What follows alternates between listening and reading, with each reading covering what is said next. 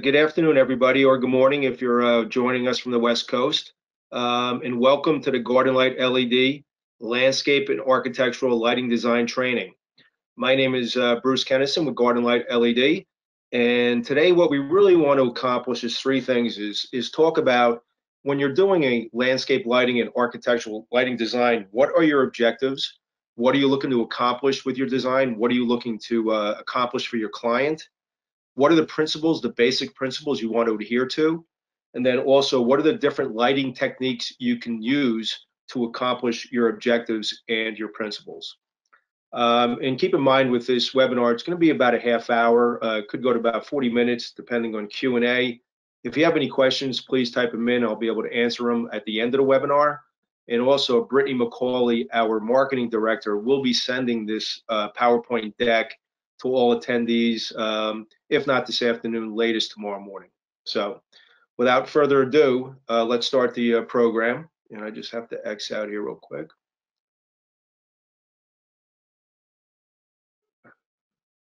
Bear with me for a second. I need to pull this down. The power of design. Basically, the power of design, and when you look at this home right here, obviously somebody spent a lot of time, money, architects, beautiful architectural features of the home, the windows, the hardscape, the driveway, the garage doors, the landscape, real everything that's associated with this home and this property is absolutely beautiful. And at the end of the day, as nice as it looks during the day, if it's lit up properly at night, it's going to look even better. It's going to look absolutely spectacular. So anybody who is going to build a home like this with the architecture and the landscape, they're really doing themselves the service by not lighting it up at night. Because the fact of the matter is this, is as nice as a property, a home, the architecture, the landscape looks during the day, the outdoor living spaces, if you light it up right at night, it's going to look a lot better. Okay, so you always want to make sure you take that property and beautify it with your lighting design. And with that said, you really want to keep some basic lighting objectives, in hand that you really want to accomplish. The first is, enhancing the beauty. Okay, and again, as beautiful as this home is, as beautiful as the landscape is, okay, at night, if you're going to light it up correctly, all right, and you're going to adhere to the basic principles, it's going to look a lot better at night than it does during the day. Okay. Another thing an objective that you want to accomplish is you're going to make the property safer. Okay. And what I'm saying by that is any kind of stairs, steep inclines, declines, you always want to make sure they're well lit. Okay. When people, whether they're homeowners or have visitors stopping by, any kind of stairs, steps, inclines, declines, anything like that, you always want to make sure they're well lit without the glare shining into their eyes. Because by doing this, you're definitely going to make that property a lot safer to walk around. And it's very, very important for a client to do that, especially with people that are to the home for the first time. So, definitely an objective you have is you want to make the property safer to walk around. The third is security. It's been proven that the biggest deterrent to any kind of illegal entry is lighting. That's over, the threat of, a home security system. A guard dog or guns or anything like that. People do not want to be seen. So without a doubt, when you do a landscape lighting system and you provide that, architecturally and on the landscape for a client, you are without a doubt making their house more secure. Okay. So this house right here, you can see that if it's in the neighborhood and the other houses in the neighborhood are not well lit, if somebody did decide to break into a house in that neighborhood, it's not going to be this house. Okay, so you're definitely going to make their house more secure, which is really important to people because, there's a lot of families that, one or two of the family members might be traveling for work quite a bit, and they definitely want to make their house more secure. Okay, so that is definitely an objective that you're going to want to accomplish for your homeowner. The other is extending the living space. Okay, as you can see, a lot of people, I'm sure you have a lot of clients with some beautiful homes. Outdoor living spaces are just getting more and more popular. People are spending more money on it. And what you're really looking to do is extend the living space. Okay, and without increasing their tax base. Because basically, you're taking that whole property and you're making their living room even bigger. Okay. And if you look at this setting right here with this beautiful, outdoor structure and the outdoor seating area, if this wasn't well lit, there's no reason why a homeowner shouldn't be able to go out and enjoy this outdoor living space. Okay. So without a doubt, another objective you have is you're going to extend the living space for your client. So when you're talking to a client, you want to educate them on this and tell them these are your objectives. The first is to enhance the beauty to landscape and architecture. They spent a lot of money on this beautiful architecture of the home, the windows, the hardscape, the stonework, the outdoor living spaces, the softscape, the plant material, the patios, the gazebos, the water features. Okay, you always want to make sure you explain what we're looking to do is enhance the beauty of your landscape and architecture at night. And again, the fact of the matter is this: as nice as a landscape looks during the day, it's going to look even better at night if you put in a professionally designed lighting system. Okay. Number two is explain to your client you're looking to make their property safer. Again, stairs, steps, inclines, declines, anywhere where it needs to be well lit. You're going to make sure that you're going to light that accordingly and make the property safer to walk through. Number three is security. Again, very, very important for a lot of people now. They want their house as secure as possible. And again, the most well-lit house in the neighborhood is going to be the least likely to be broken into. Okay, so without a doubt, they might have a security system. They might have other things that are going to make them feel secure. But a landscape lighting system is actually going to make their house more secure than any other mechanism that they have. Okay, because again, the biggest deterrent to illegal entry is lighting. And then the other is, I visit a lot of properties, these beautiful homes, and they got these beautiful outdoor living spaces, and then they just kind of think they can put the lighting on the back burner, and they're really doing themselves a disservice because they spent all this money on this beautiful outdoor living space. What you're looking to do is extend their living room. Okay, so instead of having a 6,000 square foot home, you want to turn their house into a 10,000 square foot home. All right. So definitely you want to explain these objectives. These are what you want to accomplish. And you want to let your homeowner know that you're going to enhance the beauty of the landscape and architecture. You're going to make it safer to walk around the property. You're definitely going to make their house more secure. And you're looking to extend their living space without increasing their tax base.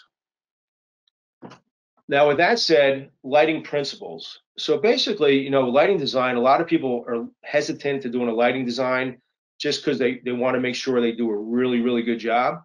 To be honest with you, if you adhere to these basic principles we're going to go over in a couple minutes, you cannot put in a bad lighting system, okay? But you really want to adhere to these basic lighting principles, okay? But after that, the way everybody's going to design a lighting system is going to be different. So the way I design a lighting system compared to some other contractors I've trained in the past, other people I've worked with, other salespeople in the industry, we're all going to design it differently. But we want to make sure we adhere to these basic lighting principles. And if you do that, you can't put in a bad lighting design. Okay.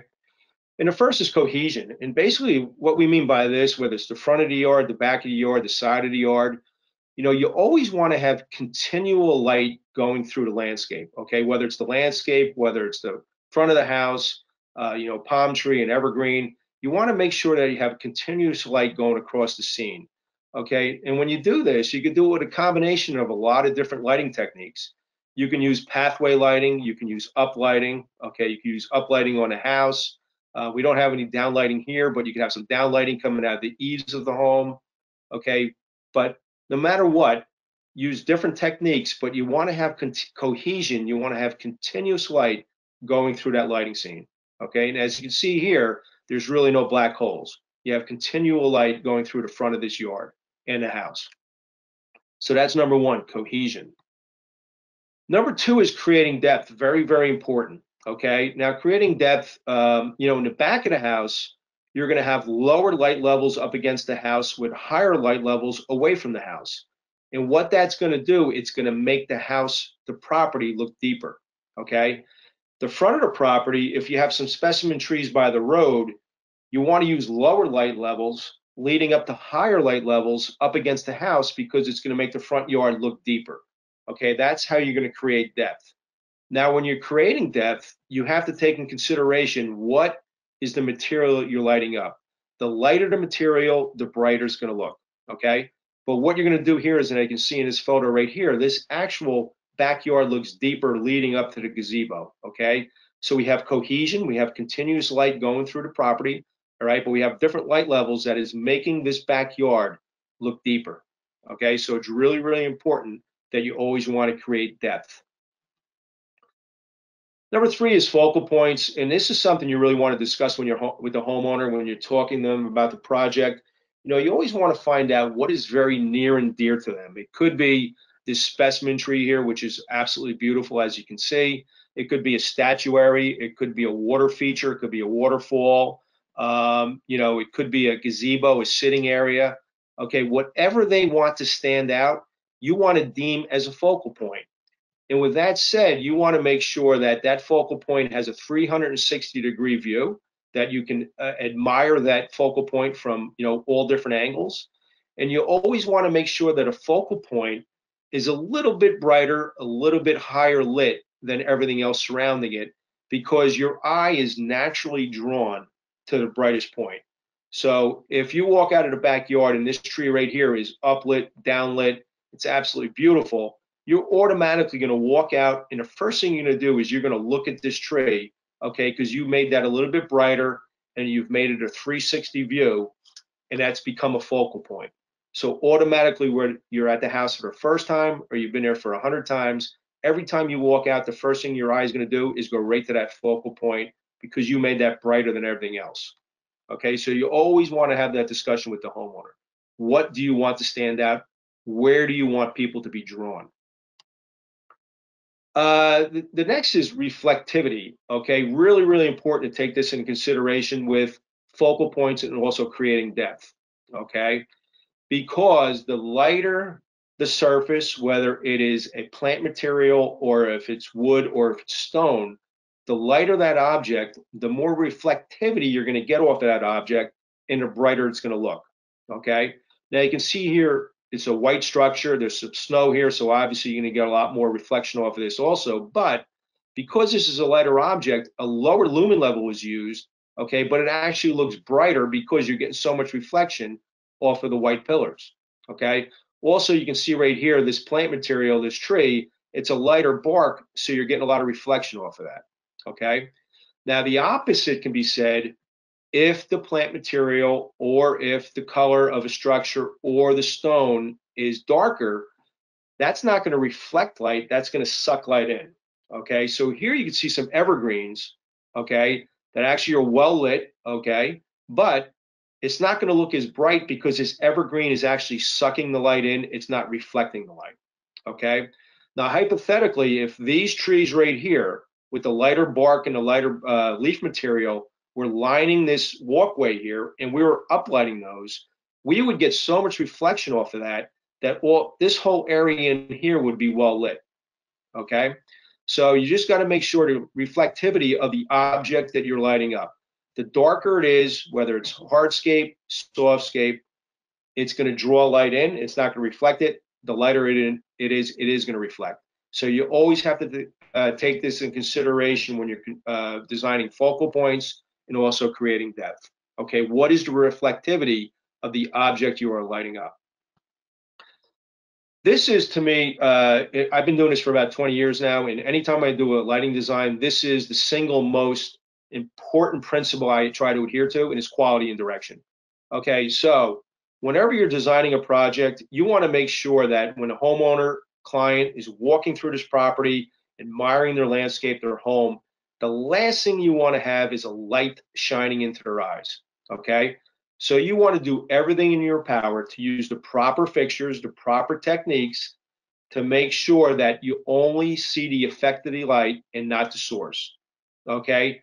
Now here you can see a directional light that's uplighting this post right here. So walking through here, this could be a little bit of a glare issue, but what was used here was a hexel louver where you put that into the fixture and that's going to cut down on the glare. Okay. So not only pick the correct fixture, but also the accessories to make sure that you're only going to see the effect, not the source of the light. Okay. Again, for me, the most important principle to adhere to is quality and direction.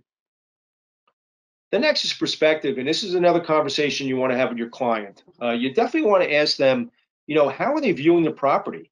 Are they viewing it just from inside of the house, outside? Are they walking around the property, and seeing the whole backyard in a 360 view or a 180 view?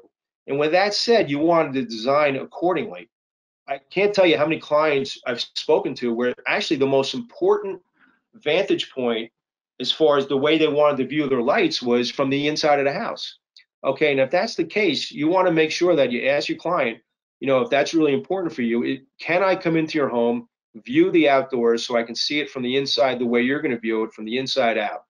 Okay, so what is your perspective? How are they viewing the house? And you really want to take that into consideration with any lighting design. Okay, so there might be a tree in the back, all the way back of the property that they're only viewing from their home outwards. So you only want to illuminate the tree on that side of the tree, what that they're facing. Now, if the tree's in the middle of the yard and they're walking around that in a 360 circle, they're looking at it from all different angles. You want to make sure you design that accordingly with maybe 3 fixtures or 4 fixtures to box around that tree. Okay, so definitely perspective. You want to have that conversation with your client and take that in consideration anytime you're doing a lighting design. Balance and symmetry. This is the same, obviously the same photo we showed you before, but it's really a good way of showing this reflectivity, but also balance and symmetry. You just want to make sure that you have balance and symmetry, that, you're not going to illuminate, 2 or 3 or 3 to 4 of the pillars here, that you want to definitely have balance with 1, 2, 3, 4. Okay, you want to illuminate all those pillars. Then also the specimen trees right here, you can see 1, 2, 3. You're not going to do one and not the other. You're going to do all 3 of these. And by doing that, you're going to create balance and symmetry throughout the landscape lighting design. So again, lighting techniques recap. Again, very, very important. Cohesion.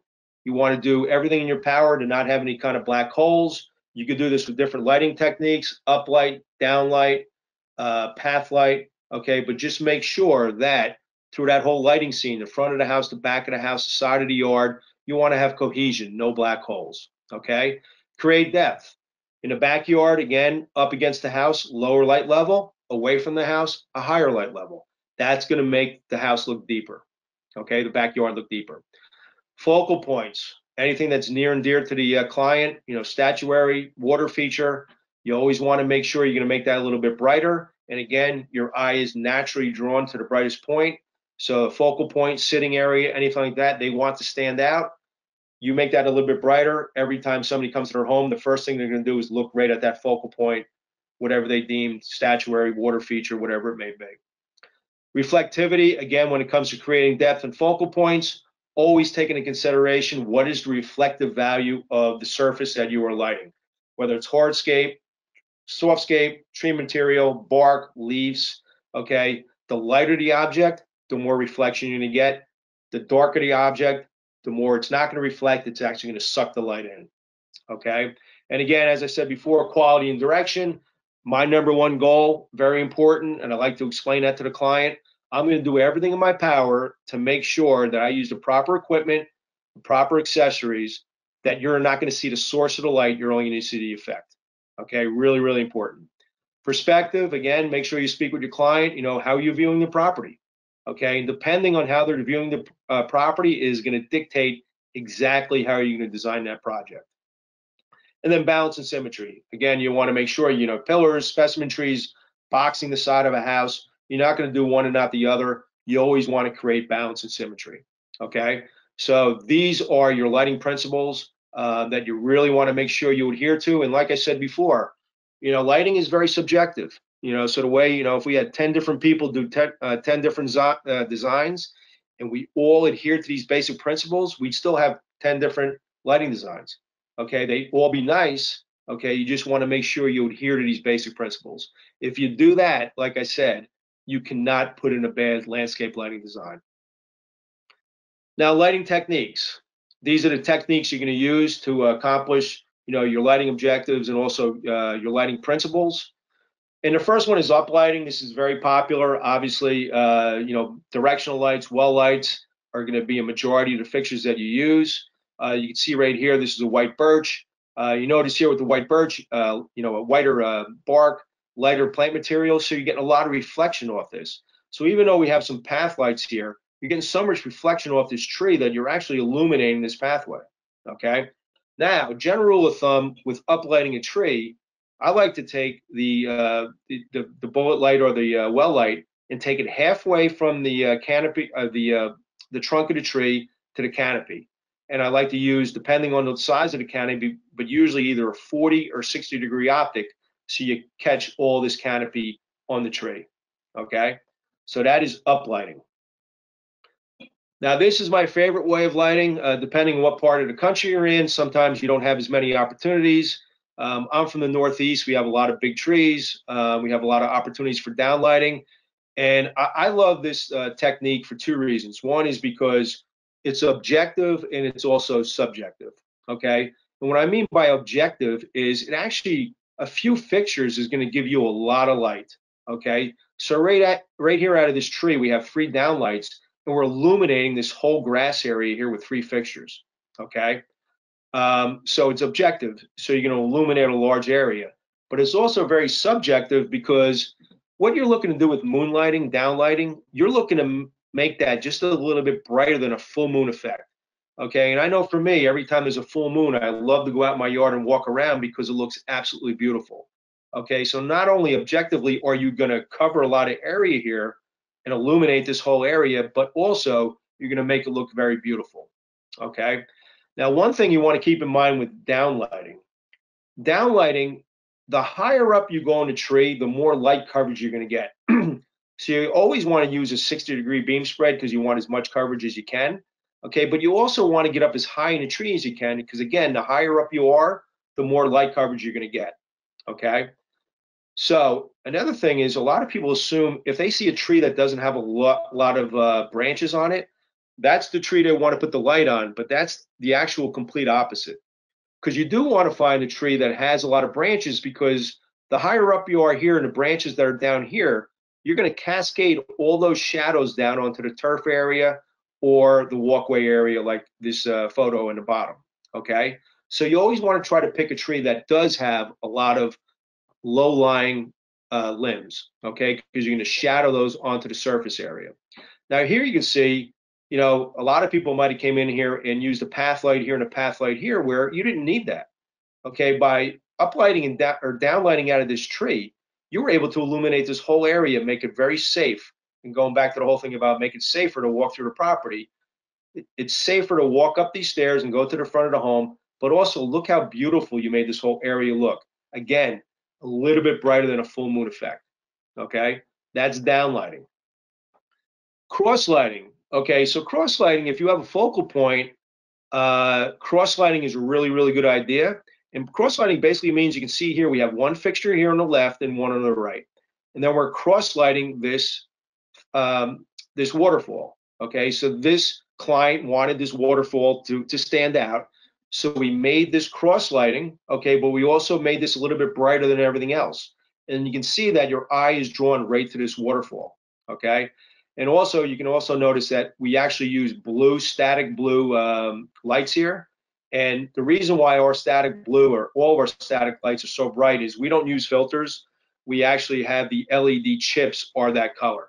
Okay, so you can see exactly, you know, how crisp and how bright this blue is. But this is a perfect example of cross lighting a focal point, okay, and making this waterfall really stand out. The next is mirror lighting.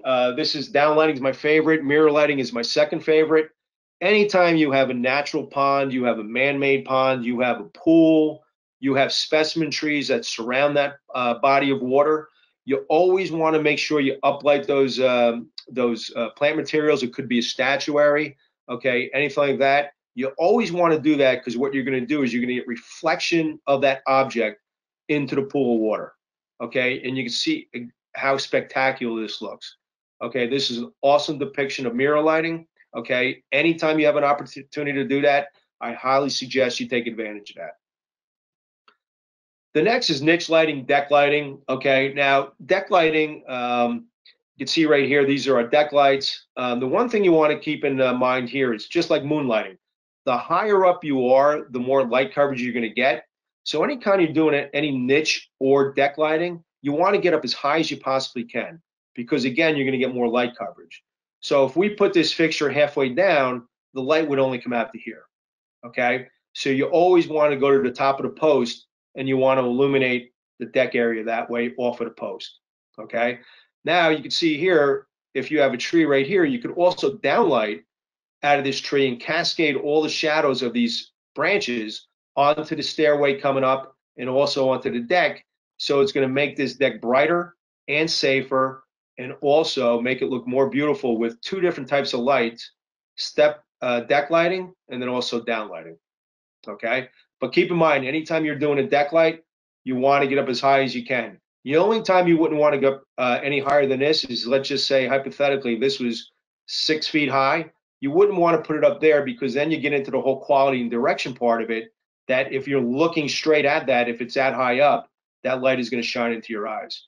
But most decks are, 3 feet, 4 feet high, the railings. So you always want to make sure you come up right underneath the rail. Okay, so that's deck and niche lighting. And step lighting, again, very, very important. Any kind of steps, stairs, you always want to make sure you light those up, because again, one of your objectives is you're going to make that property safer.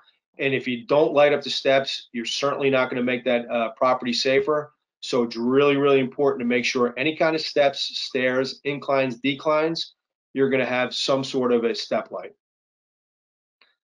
Now, path lighting, okay? Some people depend a little bit too much on path lighting, and it definitely serves its purpose. But there's a lot of situations where, like, say here, if there was a pathway coming across here, this plant material is a lighter color. So when you uplight that, you're going to get a lot of reflection. So you're going to actually illuminate this area. As you can see, this turf area is illuminated, okay?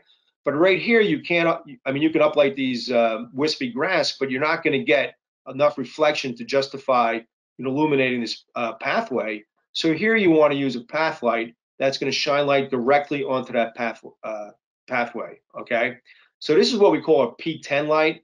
This is basically a mini wall wash on a riser. It's a great fixture. It's going to accomplish a lot. And as you can see, the light is shining in one direction, okay? We really don't need the light to go this way. So we're making sure that we're going to actually light the pathway by shining the light directly in that direction, okay? Now, this comes down to the subjectivity of it. Again, quality and direction, but you adhere to the basic principles. But here, I might want to consider of staggering these fixtures. So having one here, then one over here, then one over there. But again, that all comes down to the subjectivity of the designer. So either way is right, either way is good, okay? But it all depends on how you want to design the project, okay? So this is path lights. Grazing. Okay, now grazing, a lot of times, obviously, this is a gateway into a beautiful home. We want to graze all this beautiful stonework. Okay, usually when you're going to graze, you're going to use a directional light, a bullet light, or a well light. Okay, and what you want to do is you want to get about a foot away from the object you're illuminating and just have it kind of tilted just in a slight angle, shining up that object, this pillar. Okay, now, this is the beauty of directional lights, is that you have a lot of different lumen levels. So depending on the light level you're looking for, the reflectivity of the surface, you also have different options as far as beam spreads. So you have 12 degree, 24, 40, and 60 degree optics. And right here, because it's a little bit wider, this is a 24 degree optic. Okay. Now, one thing keep in mind, a lot of times you're going to graze the front of a home because you have this beautiful stonework. You want to make sure you choose the right beam spread, because let's just say hypothetically these are some windows on each side and this is the front of the house. You don't want the light shining into the windows, okay? So when you're doing the front of the house, make sure you're a foot away from the structure, but also you're using the proper beam spread so the light is not shining into the windows, okay? So that is grazing. This is silhouetting or backlighting. It's just a different way of lighting up a tree, or plant material, statuary, whatever you may be looking to illuminate. Okay, a lot of people will do it from the front and maybe shadow it onto the surface on the other side of the plant material or the statuary. Or you could do something like this, which is silhouetting or backlighting. So it's a different effect, it's a different look, okay, but it's actually silhouetting these trees and defining this border going across the side of this property. Okay, so this is silhouetting, and basically the same thing. You're going to go about a foot away from the trunk of the tree, and just shine it straight up into it, and then you're going to silhouette these trees. Okay, so that's one way of doing it. Now, again, a lot of people like to do this, but it's not my favorite way of doing it. I would rather wall wash like this, okay, where you're going to take a wall wash, and again, same thing here. The further away from the object you are, the more light coverage you're going to get. So anytime you're doing a wall wash, you want to try to get as far away to the object as you can, because the more light coverage you're going to get. Okay, if we had these wall washes close up into this stone structure, light pattern would only be like this. Okay, so you want to get as far away from the object as you possibly can. Okay, wall wash. The next is my favorite, is shadowing. I love shadowing. Okay, so if you have a plant material onto a home, a structure, a wall, what you want to do is just take a direct, shine it up away from the plant material, put it on a slight angle, and just shine it right up. So what you're doing is actually taking that plant material and shadowing it onto this beautiful stone wall. Okay, same thing when you're shadowing into a home. Make sure you use the proper beam spread, that the light's not shining into the windows. Okay, so this is shadowing. Again, my favorite way of illuminating plant material up against a wall or up against the front of a home.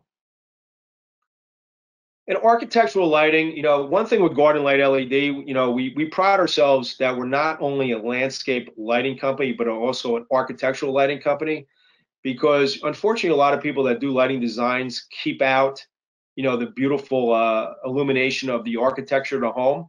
And you can see right here, we have some of our smaller fixtures that we use here for a garage door. This is a beautiful garage door. Obviously, spent a lot of money on that, and a homeowner wants to highlight that. Okay, so there's no reason besides, just the landscape, but also you use the fixtures, that we have, to illuminate the architecture of the home. Now, you can see here we have some carriage lights. There's no reason why you can't incorporate landscape lighting with some carriage lighting, okay? So they might have these carriage lights they spent a lot of money on. They've been there for a long time. There's no reason to get rid of those. You can just include those or incorporate those right into the rest of the landscape lighting. The only thing you want to make sure is you don't want this to be too dominant. So what you really want to do is put this on a dimmer switch, okay, and just make this, if this is the front door, as you can see right here, the front door is just a little bit brighter than everything else, and that's because the front door is the focal point. That's where you're leading your visitors, okay? So you always want to make this a little bit brighter than everything else, okay? But when you're doing this, really make sure that you do not ignore the beautiful architecture of the home. So you're doing the landscape lighting, and you're also doing the architectural lighting. Now, this is something I just wanted to show everybody. This is what we call time closer. We have these in different sizes, and depending on your level in landscape lighting, this is actually made to help close jobs. You set this up. It's a temporary demo that you set up for a client. You leave it overnight. You leave it for the weekend. It really works. It's going to close probably 70–80% of the times you set it up. It comes with a transformer, a 125-foot lead wire, some fixtures with S2s or S1s. Easy to set up, but it's going to help you sell jobs. But the reason why I'm talking to this in a design course is when I first started in landscape lighting, the owner of the company gave me one of these demos and said, go out and set these up and learn about landscape lighting design. And again, the reason why I'm saying this is because this is going to really, really help you learn about design, because this comes with different fixtures, different lumen levels, different beam spreads. So the more you set this up, the more you play with this, you're going to learn more about plant material, reflectivity, different beam spreads. Do I need a 24 degree? Do I need a 40 degree, a 60 degree? So this is a really, really good educational tool to help you learn more about landscape lighting design. But again, first and foremost, it's to help you close jobs, okay? But for anybody that's just starting out, this will be really, really helpful to help you learn about landscape lighting design. Because again, the more you set it up, the more you're going to learn, okay? Also, we've aligned ourselves with Janet Lennox Moyer, Garden Light LED, also with the Illuminating Engineering Society to release Learn Nightlight. So if you are a little bit more experienced and you really, really want to get some awesome in-depth design expertise from the absolute leader in the landscape lighting design world, which is Janet Lennox Moyer, these courses are available. You can go to the Illuminating Engineering Society site, IES, okay, and you can sign up for this. And all I can tell you is that it is the best of the best of landscape lighting design and a lot more intensive than what, the different things we discussed today.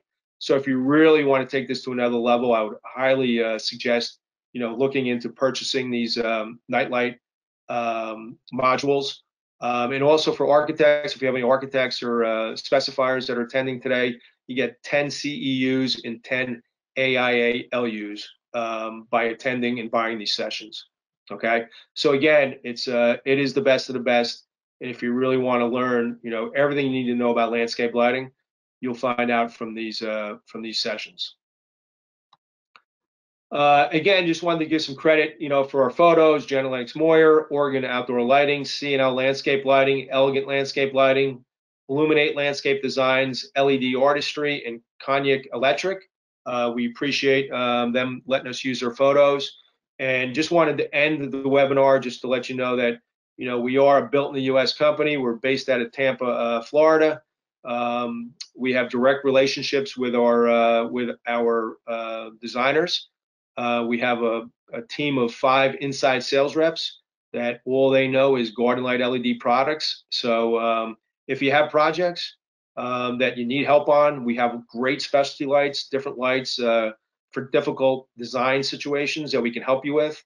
We're here to aid you in any way we can. So if you have any questions, you have a design, you have a project, please reach out to us. We're more than happy to help you out with that. And also, just to let you know, our company mantra has always been to keep 6 months worth of inventory and on our shelves. So we do have plenty of products ready to ship. So you're not going to hear of any back orders with us. But with that said, I'd love to open up to any questions if anybody has any.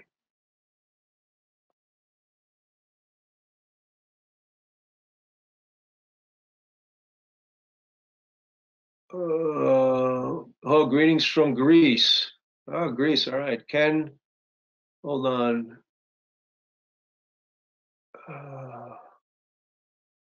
Back to this downlighting, explain us more about the moonlight effect. For example, where were the lighting spots hidden? You always want to try, like I said before, you always want to try to find a tree that has plenty of low-lying branches, but you're going to have an opportunity depending on, the tree. You always want to try to get into some sort of like a V where there's 2 branches that are breaking away from each other. That way you can put that fixture in there, try to hide it the best you can. And the one thing, going back to the whole thing about quality and direction, our V3 downlight actually has an extended shroud on it. And the reason we do that is because, as high, you want to get up as high in the tree as you can, because again, more light coverage you're going to get.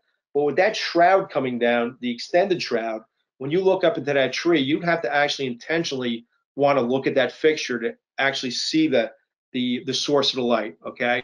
So you always want to try to put the fixture up as high as you can. You're going to use that extended shroud, and you always want to try to find an area where it's going to be hard for somebody to actually locate that fixture. So depending on the tree, you're always going to have an opportunity in different areas. Like I said, a lot of times it's where 2 branches are breaking away from each other, but that's where you usually want to put the fixture.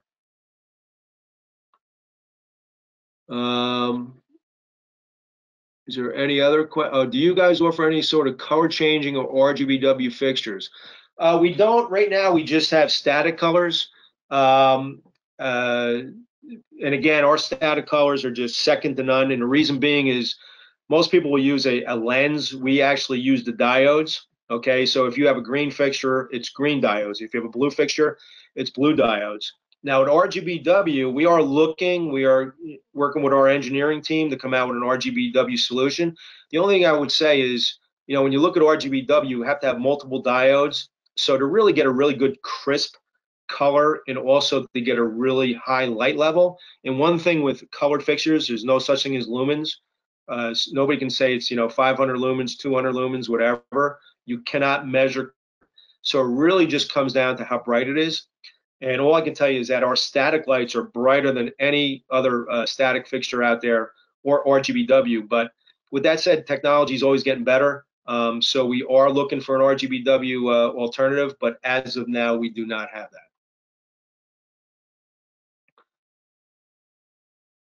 Hold on.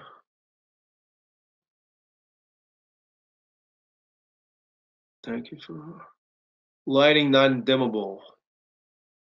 Okay, all of our fixtures are dimmable. Our LED boards are dimmable. Our drivers are not. So if you have a situation where you want dimmable fixtures, we can deliver. All we need to do is you need to talk to our engineering team. You know, we have to make the fixtures. Instead of getting the fixtures out next day, it'll take 3 to 5 days.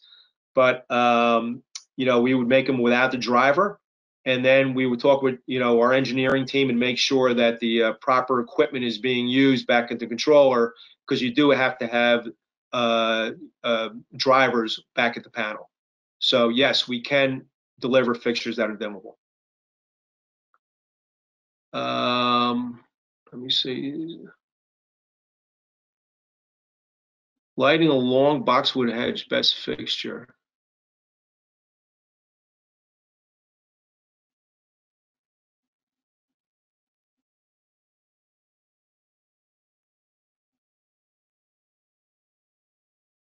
All right, boxwood hedges can be a little bit difficult because going back to the whole thing about reflectivity, boxwood hedges are green or a darker green. They're going to suck in light. So it really depends on how dense they are. If they're not, if they're a little bit more, sparse and not so dense, you could always put a well light in and illuminate from up, from the bottom up.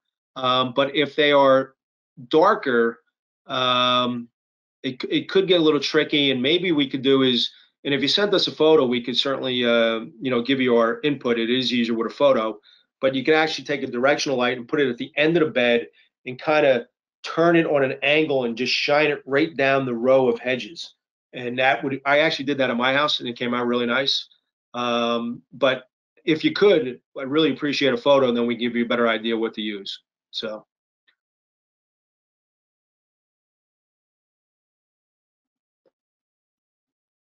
I'm checking to see if there's any other questions.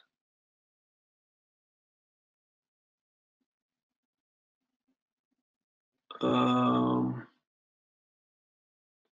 you guys send me an email so I was present and how many hours the seminar was from last?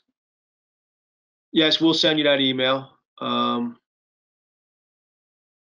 Do we use lighting wire string balls? No, we do not. And as far as the Kelvin temperature is concerned, 2,700, 3,000 are the most popular. It really depends on the market. In the Southeast, the Southwest, the 3,000 Kelvin is really popular, while 2,700 Kelvin is more popular in the Northeast and Midwest. So it really depends on what area of the country you're in, and also what your client is looking for. Trying to see if there's any other questions. I think that's it. That is it. So hopefully I was able to answer all your questions. Hopefully this is very insightful. Again, any questions you have, we have a full team, inside sales team. Each has their own designated territory. They'd be more than happy to help you with any kind of design projects you have. They know the product really, really well. They're there to help you solve design issues, design problems.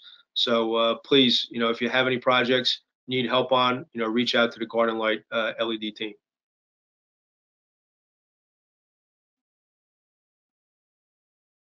Okay, everybody.